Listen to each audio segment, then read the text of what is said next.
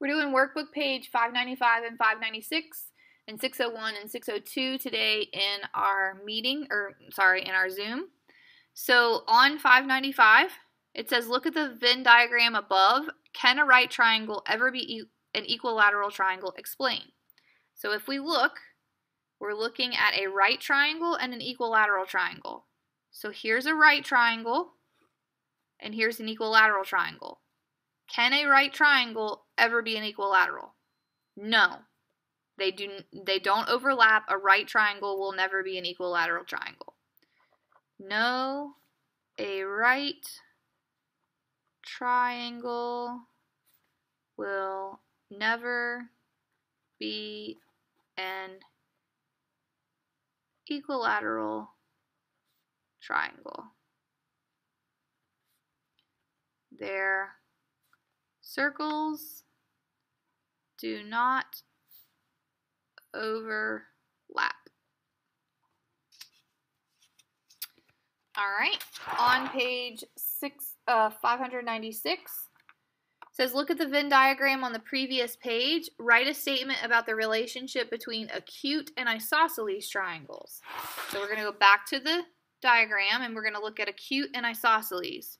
So here's acute and here's isosceles.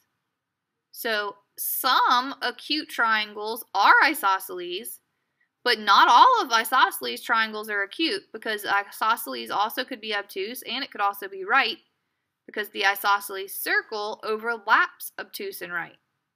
So some acute triangles are isosceles, but not all isosceles triangles are acute. Some acute triangles are isosceles triangles, but not all isosceles, forgot the C there, triangles are acute. Look at the Venn diagram on the previous page. Write a statement about the relationship between acute and equilateral triangles. So now we're looking at acute and equilateral. Here's acute and here's equilateral. Not all acute triangles are equilateral, because we just said some of them are isosceles, but all equilateral triangles are acute, because this equilateral triangle is completely inside the acute circle. So all equilateral triangles are acute, but not all acute triangles are equilateral.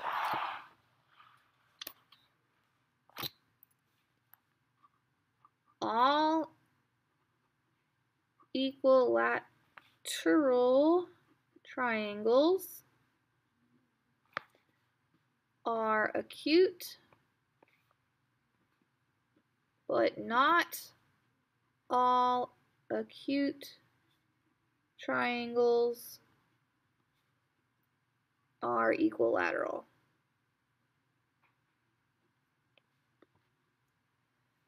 Draw a Venn diagram in the space below to show the relationship among the categories of isosceles, scalene, and equilaterals within the border of the category triangles. So we're using these terms here to draw a Venn diagram, and it's all going to go within triangles. So we just said that, or if we look at the previous page actually, we see that equilateral triangles are inside of isosceles triangles. Now scalene triangles aren't anywhere on here, but scalene triangles means no sides are the same length. Isosceles means 2 sides the same length, and equilateral means 3. If it's got 3 sides the same length, then it's also got 2 sides the same length. That's why equilateral is inside the isosceles circle. So we can do the same thing on our Venn diagram. We would put the equilateral circle, inside the isosceles circle, because all equilateral triangles are isosceles. Since scalene has no sides the same length, the scalene would be off by itself. Determine whether each statement is true or false. Draw a picture to help if needed. A scalene triangle is never isosceles. Well, we have this picture right here. They are not touching, so that is true. Scalene triangles are never isosceles. A right triangle is sometimes equilateral. Well, let's look over here. Can a right triangle sometimes be equilateral? Are those two circles overlapping at all? No, they're not overlapping at all. So that's false, because a right triangle is not sometimes an equilateral triangle. A right triangle is never isosceles. Let's look. A right triangle is never isosceles. Are the right triangle and the isosceles triangle circles, are those overlapping? They overlap right here. So sometimes a right triangle is an isosceles triangle. So this is false, because this says that they're never isosceles, and we know that sometimes they are. And finally, a scalene triangle can be right obtuse or acute. So that's not on any of our pictures. It's not on the Venn diagram on 595, and it's not on this Venn diagram here. We did talk about this, I believe, in a Zoom meeting last week, but a scalene triangle can be right obtuse or acute. That is true. Most oftentimes we see it as obtuse, but you can draw a scalene that's both right, acute, or obtuse. All right, you're going to tear that page out. You can wait if you want to until test date, but we're also going to do 601 and 602. So if you turn over to page 601, the first question says, look at the tree diagram above. Write a statement about the relationship between rhombuses and squares. So in our tree diagram, we have rhombuses and squares. So all squares are rhombuses, but not all rhombuses are squares. All squares are rhombuses, but not all rhombuses are squares. Oops. Because the square comes after the rhombus, it shares all the proper properties with whatever comes before it. All right, on page 602, look at the tree diagram on the previous page. Can a rhombus ever be a rectangle? Explain. Here we go. A rhombus and it can ever be a rectangle. Are those connected? No, they are not. A rhombus can never be a rectangle, because rectangles have 4 right angles and rhombuses do not. A rhombus can never be a rectangle because rectangles have 4 right angles and 4 equal sides. Oh, I'm sorry. No. Sorry. Because rectangles have 4 right angles and rhombuses are the ones that have 4 equal sides. And rhombuses have 4 equal sides.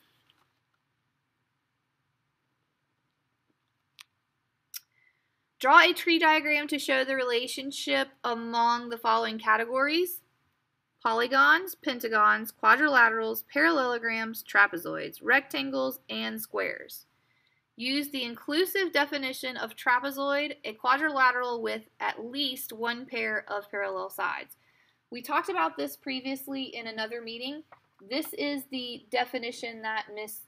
Bridges disagrees with, because Ms. Bridges says that a trapezoid is a quadrilateral with only one pair of parallel sides. So if I were to look at the answer key to this tree diagram, and what I'm actually going to draw is going to be different because me and this book disagree, but that's okay.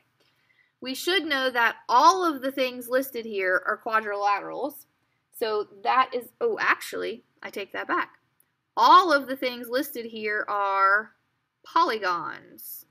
All of the things are polygons. They're all shapes with closed figures.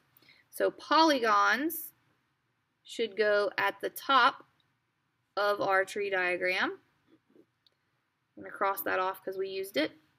We do have several things that are quadrilaterals on this page, but pentagons are not quadrilaterals. Pentagons have 5 sides, quadrilaterals have 4. So our polygon has to split, and we need to put pentagons on one side and quadrilaterals on the other.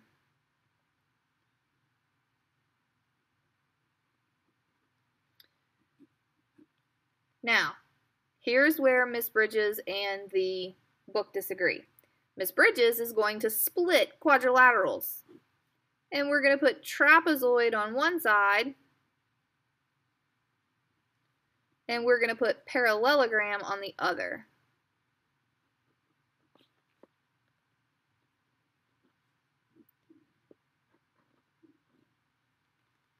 The book would put trapezoid here and parallelogram after it. That's what the book's answer key says. But I say that the trapezoid has exactly one, and they say it has at least one. So we disagree there. So after parallelogram is going to come rectangle, and then after rectangle is going to come square. Square has all the properties of a rectangle, of a parallelogram, of a quadrilateral, and of a polygon. You have all the properties of whatever comes before you, not whatever comes after you. Number 4, how would your tree diagram in the previous problem be different if you used,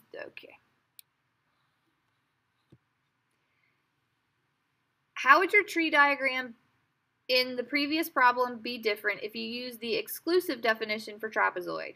We did use the exclusive definition for trapezoid, and we did talk about how if we use the inclusive, the trapezoid would go here and be attached to the parallelogram and the quadrilateral in a straight line.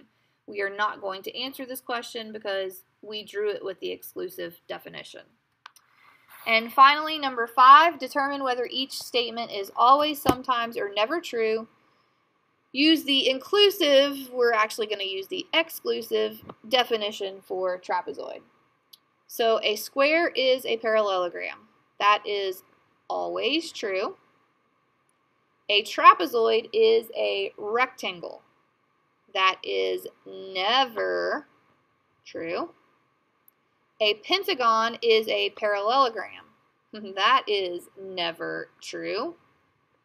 Pentagons have 5 sides, parallelograms have 4. Cannot be true. A trapezoid is a square. That is never true. So you can tear out page 601 and 602 because you will also turn that in on your test day. If y'all have any questions, email me.